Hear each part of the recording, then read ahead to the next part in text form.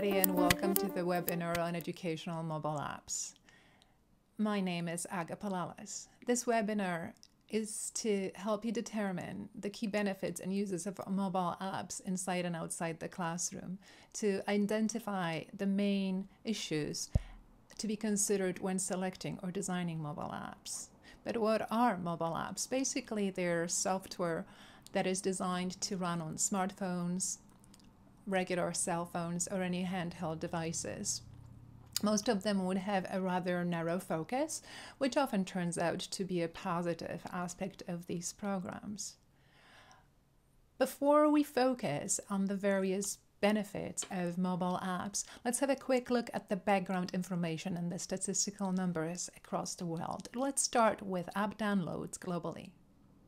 Yes, there is a plethora of apps out there for those who have the right technology to support those mobile applications and those who actually need to use apps in the particular context they're starting learning in. According to Gartner, in 2012, approximately 57.33 billion free apps were downloaded onto mobile devices. And by 2017, the download figures for free mobile apps are projected to reach 253.91 billion. At the same time, in 2012, approximately 6.65 billion paid apps were downloaded via mobile devices, and by 2016, download figures for paid apps are projected to reach 13.49 billion.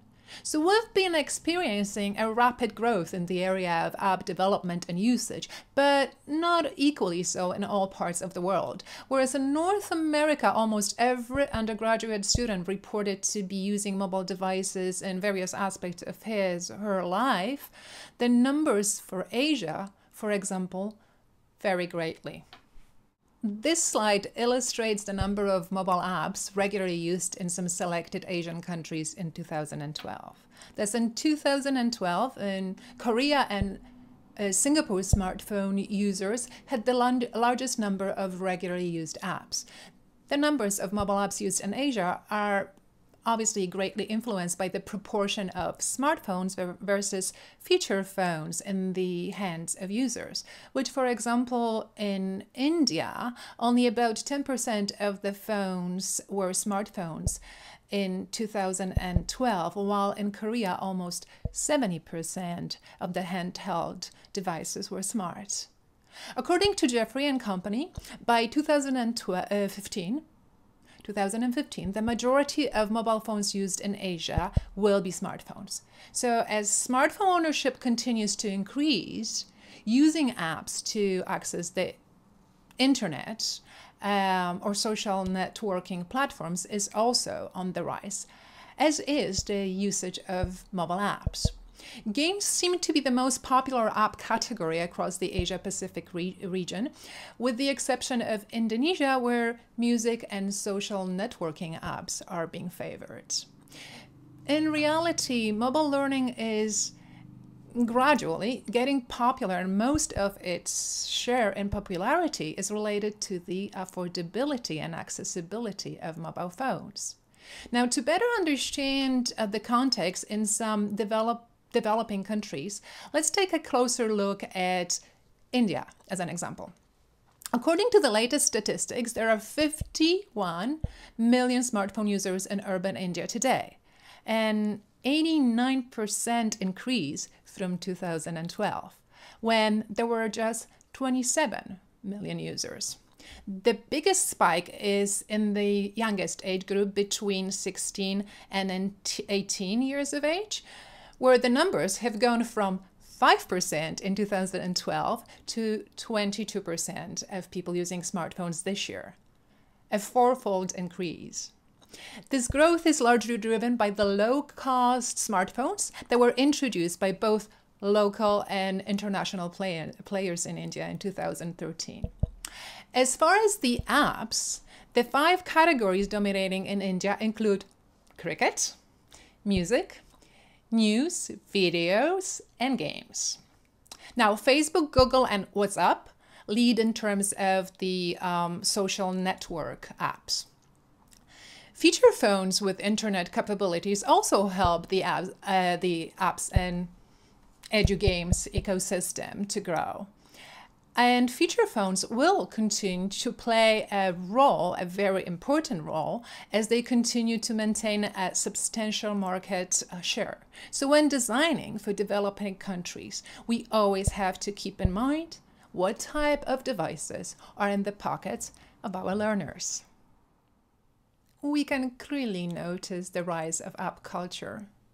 But considering how many apps are available across the various mobile platforms, we might be surprised why they are not used for learning and teaching as often as, for example, other online learning tools. There is a number of reasons for that rather slow adoption of mobile educational apps, especially in formalized teaching. But I'd risk a statement that one of the main reasons would be the fact that not too many of the apps available in the app stores today are designed by expert instructional designers aiming at any specific learning outcome. Another significant reason would be the fact that mobile apps are designed to be a personal tool. Therefore, it might prove to be a bit challenging for a teacher to select an appropriate app and incorporate it in curricular activities for the whole classroom. The good news is that there have been a variety of customized educational apps developed at various educational institutions and other organizations. Research reports that many have been successful, used not only for teaching and learning, but also for performance support, administrative functions, and other learning supports.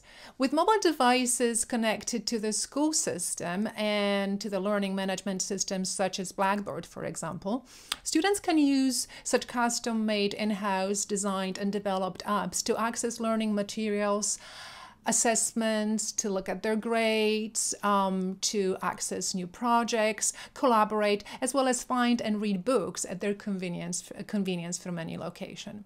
Now, with 250,000 educational apps waiting to be downloaded, there is a lot to choose from, but over 25% of the downloaded apps are opened only once. I guess they were open only once because they turned out to be not exactly the tool that the user was looking for. So it's crucial that students are given opportunities to use appropriate tools for appropriate learning activities and learning outcomes. We have to look at if the learning takes place in the classroom, outside of the classroom, a mix of both spaces, if it's formal or informal learning that we are trying to support with the app. Are we aiming at synchronous or asynchronous communication, on anything in between? These are spectrums that are very important to consider when we are looking at selecting or designing the right apps. Also, is this app meant for individual learning activities, or are we aiming more at collaborative learning? And then let's consider the various degrees of transactional distance as well. There is a myriad of apps to choose from. There are quite a few categories that we can look at.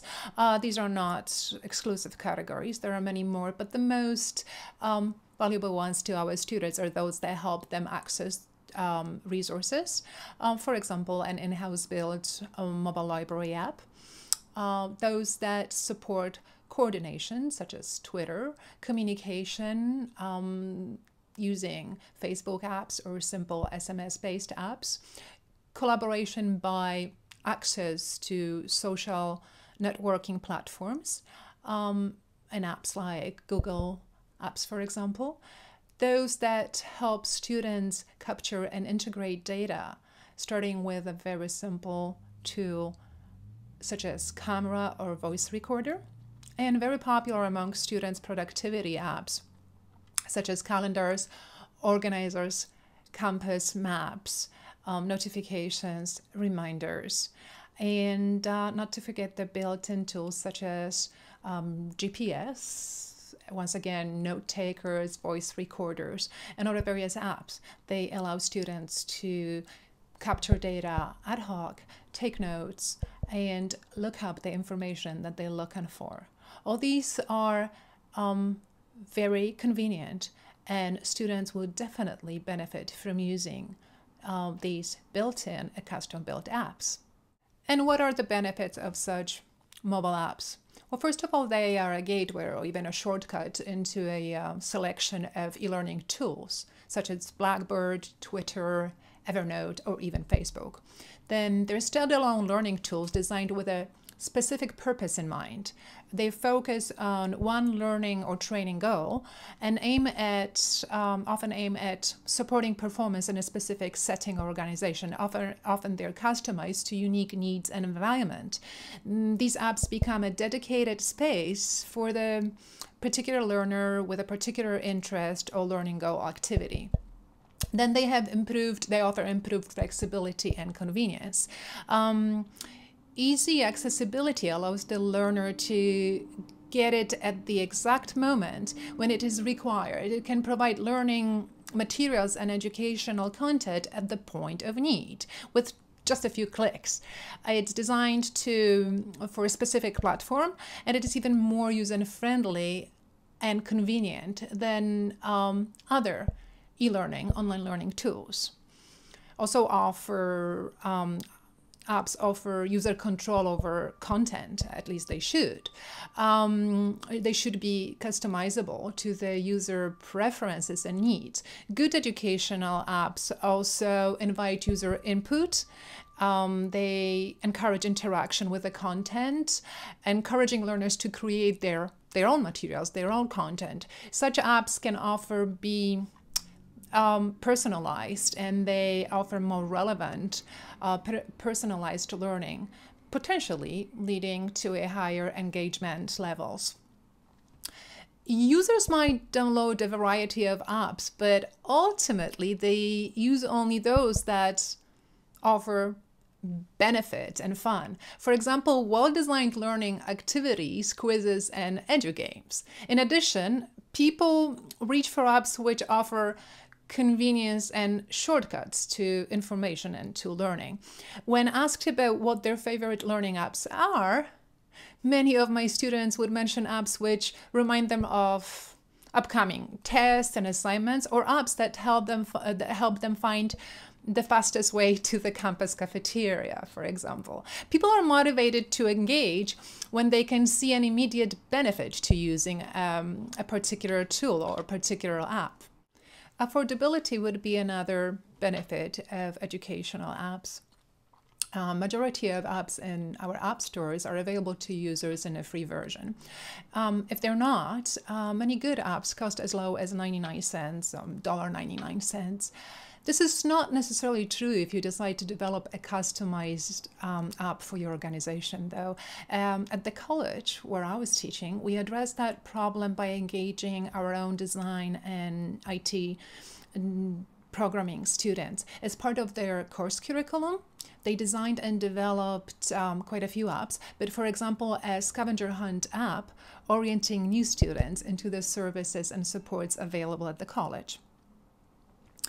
As far as digital resources, schools may be able to reduce or even with time eliminate the use of heavy books, workbooks, and notebooks, offering savings and convenience for both the organization and the students. Once again, students at our college agreed that they would rather spend money on ebooks than the same textbooks in a print version.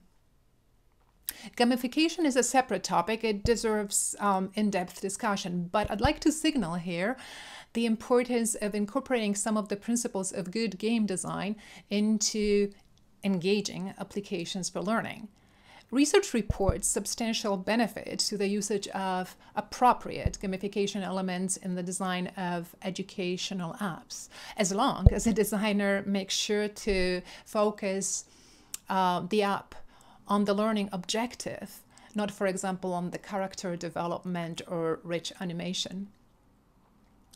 For those that have access to the latest smartphone or tablet technologies, apps can offer a window into the latest mobile developments. App designers and mobile learning content providers often showcase the latest technological solutions, which we can then apply to our own designs when the time is right.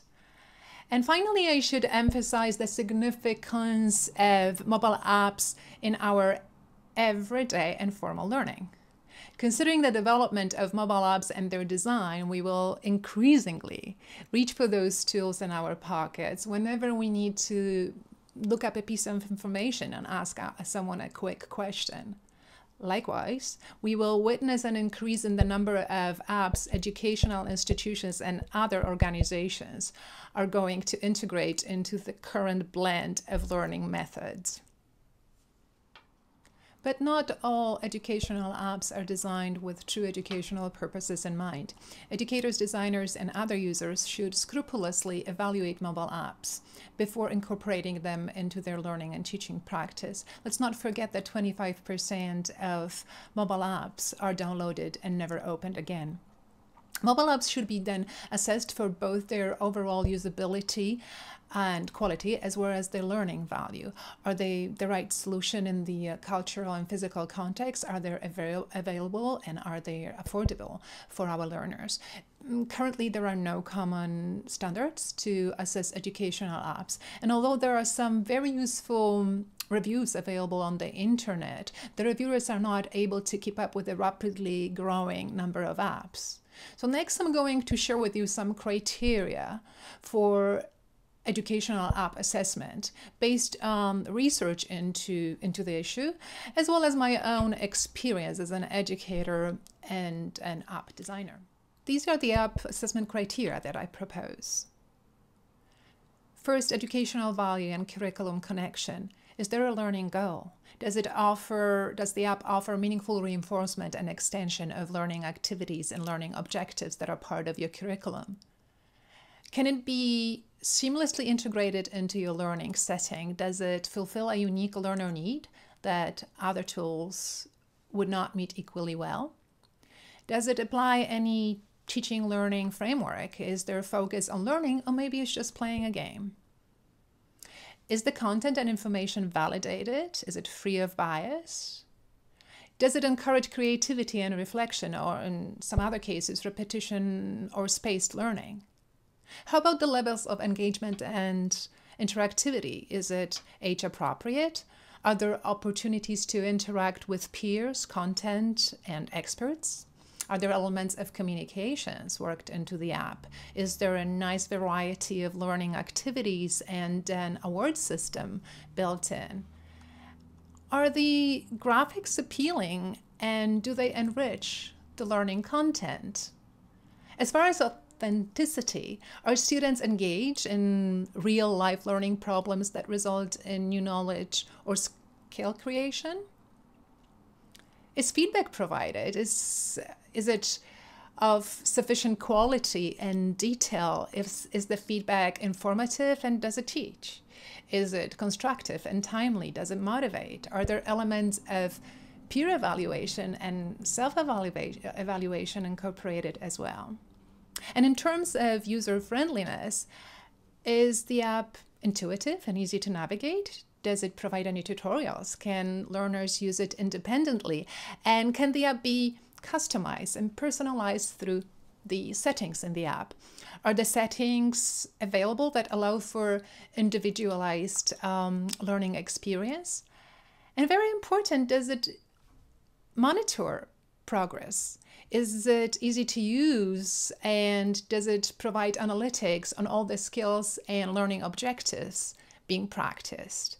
A good educational app should frequently remind the learner of his or her progress toward the learning target learning goal. And are there any security and privacy issues with using these apps? These are only some of the questions, but these are the very important ones. There are quite a number of issues to be tackled when considering developing or selecting mobile apps, especially educational mobile apps. I've covered a few of them in this webinar, but other issues to consider would be, should I purchase or develop an app for my organization? Would it be a native app or web-based app? Should I be coding it from scratch or using tools for app development such as PhoneGap? Should it be HTML5? And quite a number of other considerations that I hope you're going to explore through your in-depth research of educational mobile apps. I hope I've encouraged you to look a little bit in more depth into all the various issues that are related to using mobile apps for teaching and learning.